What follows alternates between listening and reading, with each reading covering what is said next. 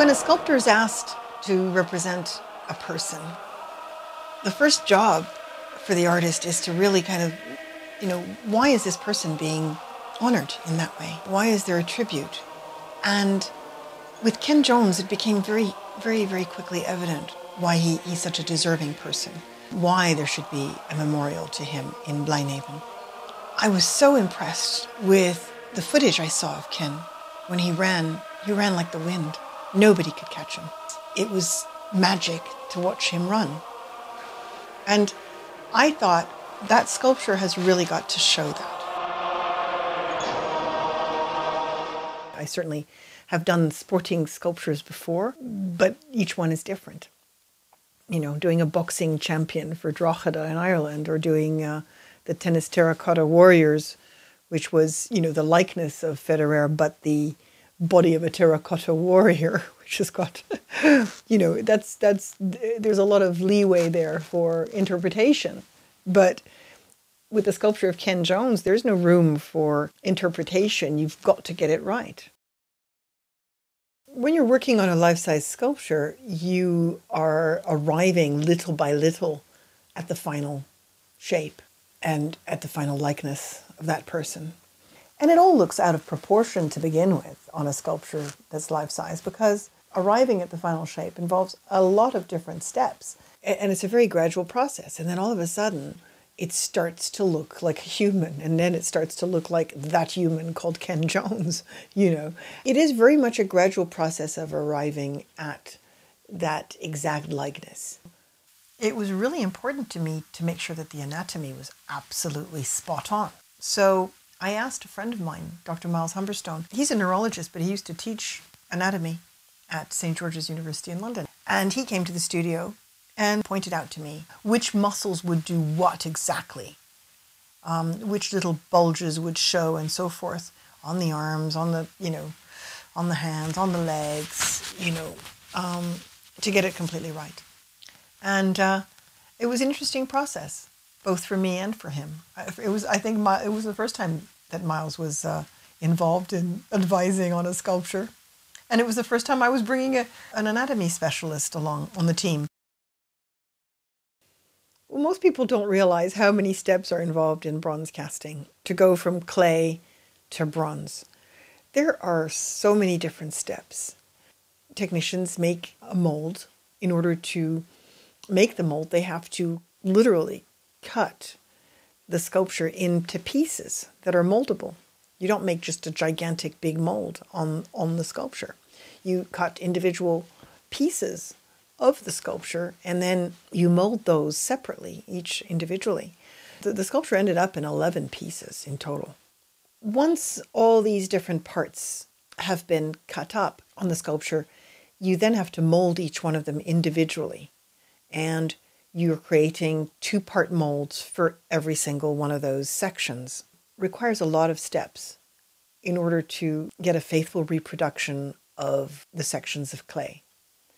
You need to create a void between the clay and a plaster jacket that will enable you to pour liquid rubber into a feed hole, and then the air has to escape from the mold so that the rubber can settle absolutely everywhere and faithfully around the clay beneath it. And these then later have wax put into them, and the wax will be the thickness that you want the bronze to be. So the wax is painted into the surface of the mold, and then the sections are put back together, and then the sculptor comes back and works on various individual sections of the positive in wax. So now you've got an arm in wax, another arm in wax, the ball in wax, you've got the torso in wax, and all of these have to be worked on individually by the sculptor to clean up the seams and make any adjustments, because wax is a very hard material, which they're much harder than clay and much more precise, and so you can make some minor adjustments and details in the wax that you wouldn't have been able to do in the clay. Once you've got the wax sections made, you have to construct a system of runners and risers that come up to a central cup and invest those in ceramic shell. each piece gets dipped into a slurry and then coated with a very fine sand. And this happens 3 times. And each time the slurry becomes thicker and the sand used is coarser. And that then creates a shell around the wax. It gets fired into a kiln. And here in the kiln, it's brought up to a temperature of 1,000 degrees so that all the wax will be lost out of those ceramic shells. The wax gets recycled. And you then are left with empty ceramic shells, which are placed into a bed of sand so that they will be sort of supported very, very, very, very well and be able to withstand the heat of the pour. So you have to have ceramic shells well supported by beds of sand, and then you melt the bronze ingots into a crucible and you pour each one of those now empty cups where the wax once was and was lost from. The bronze is poured into those. And there were 11 sections for the Ken Jones sculpture. Right after the pour, as soon as that bronze has cooled down enough, one removes the investments, the ceramic shell investments now cast with bronze in them, and you start to break away the shell. And as you start to break away the shell, you're able to see, was the pour successful? Because you can always have miscastings, in which case you'd have to go back to the, wax stage and start over again from a wax stage. So you very eagerly break away that ceramic shell and you reveal the bronze underneath. And it still has the runners and the cup attached to it. It doesn't look anything like the finished bronze will look. It's rough.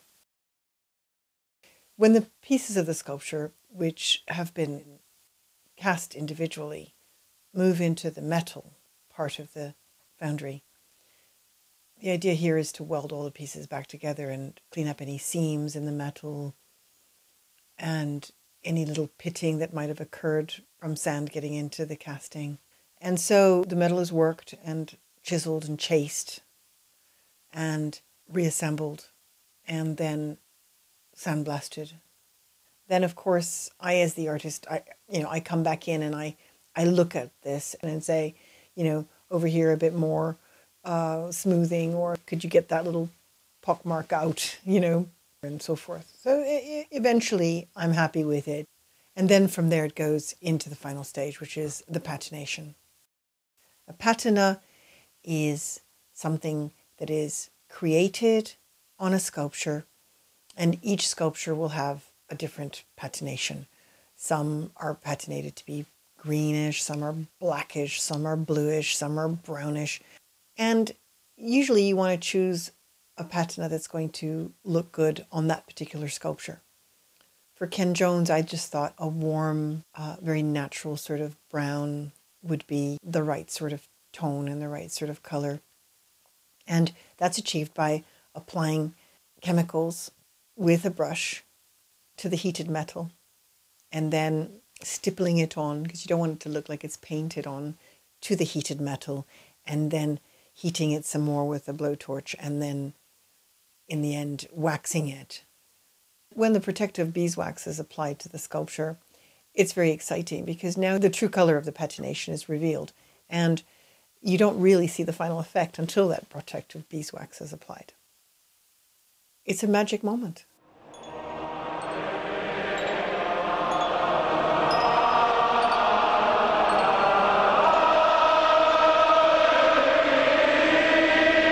Ken Jones was a legendary figure, not just in Wales, but in the world of rugby.